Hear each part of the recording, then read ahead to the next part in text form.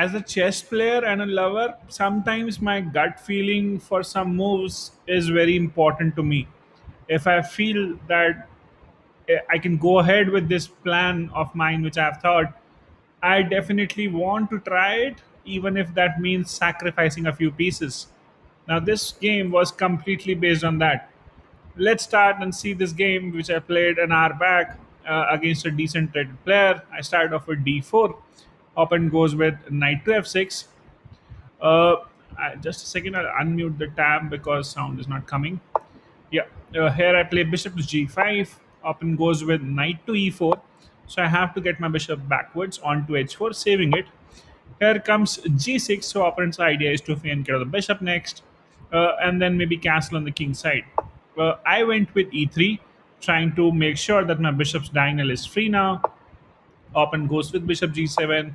I go with knight to d2, asking the opponent to what the opponent wants with this knight. So opponent can trade or can play even d5, which works defending the knight, but eventually the pawn structure will get spoiled after I take.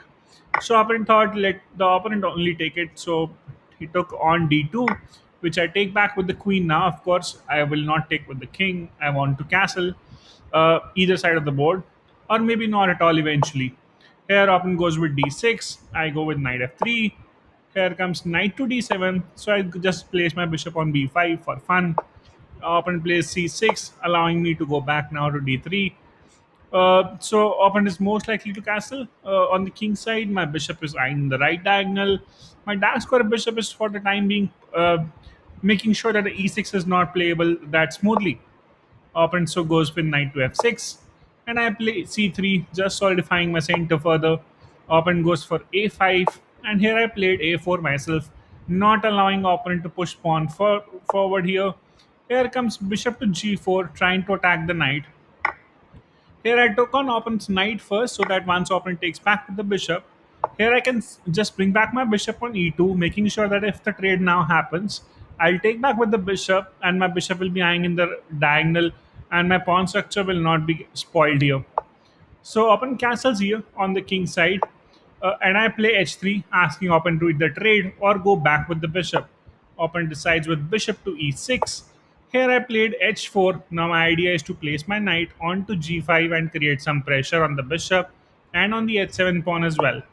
So opponent plays h5, allowing knight g5, and I'm okay if the opponent takes the bishop for the knight because that's a dark square bishop. It's an important piece. It's an important defender of the king side. Also, what that does is open up the h file for the attack. So I'm happy. Semi-open file would be useful. I can even play g4 later and open up the file. So opponent goes with bishop to b3, trying to just save the bishop from there and place it somewhere where opponent can use it. High end went with bishop d1, asking opponent to trade off the bishops. And here opponent takes, which is decent as well because light square bishop is important for white pieces. And we trade off. I take with the queen. Now again, this was important from which piece I want to take. I can simply take with the rook as well, but that I'll lose my castling rights on the queen side, which I maybe want to keep it open. Also, my queen is quite inactive thanks to their pawns and dark squares. So I took with the queen so that now queen is active on the light squares and has some mobility.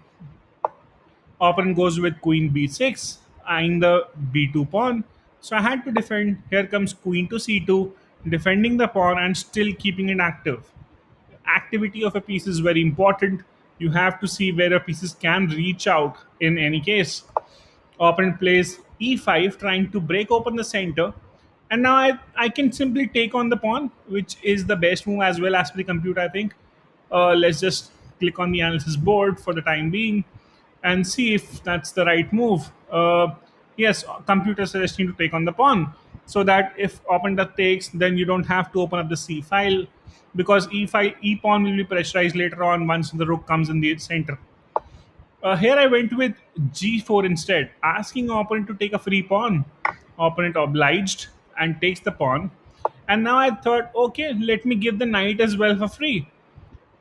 Looks like insane move, but my idea was different here. I thought, okay, I'll push the pawn. Opponent takes the knight. I can take the pawn, And then if the opponent takes, I take with the queen and that's checkmate, because king cannot escape anywhere thanks to queen, and the rook is already controlling the open edge file. That's why I risk that move.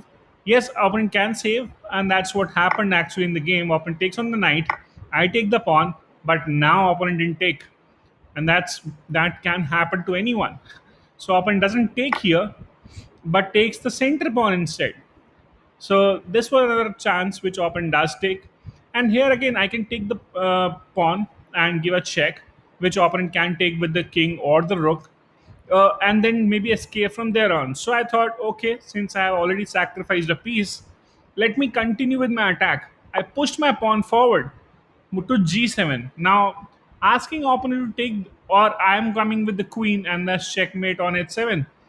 So opponent had to take, and after the opponent takes, I go with queen to f5, attacking the bishop, attacking a pawn, and still trying to go to h7 eventually, maybe with the rook first, so that then I can maybe castle on the queen side and get my other rook into the activity as well.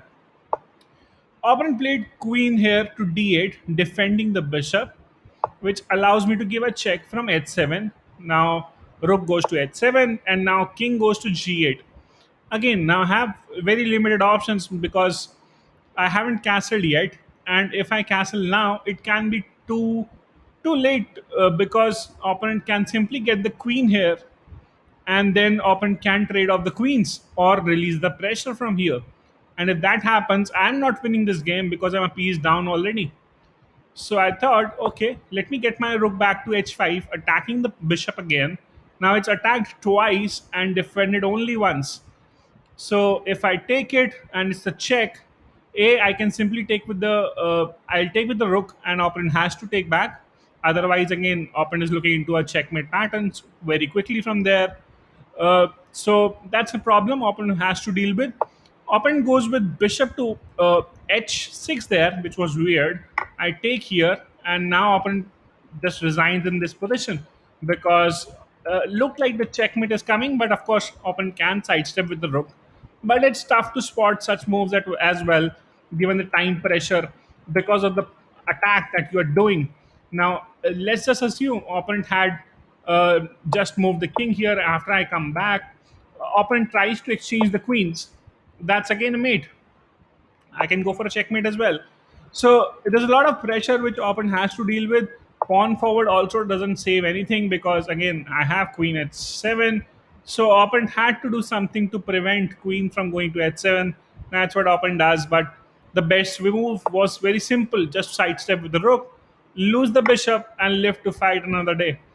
That's the best opponent could have done. Even then, in that case, opponent has to move, and then maybe I can also castle. Maybe I can just leave the things hanging and just castle on the queen side. That's also an option. I can take the pawn first. Either way, it's okay. I'll be in the game throughout from there on as well, even if the opponent had found the best move from there. So sometimes you play with your gut. I played this game very much from the gut, not the best of the moves always. But the idea was to just keep pressurizing the king in the corner with my pieces and whatever I can open up the files, and gave away a lot of stuff here. Could have saved the knight, could have done various different things. But this was one of the games I enjoyed as well eventually, thanks to the when your plan works out eventually, when your gut feel works out, it gives you a lot of happiness.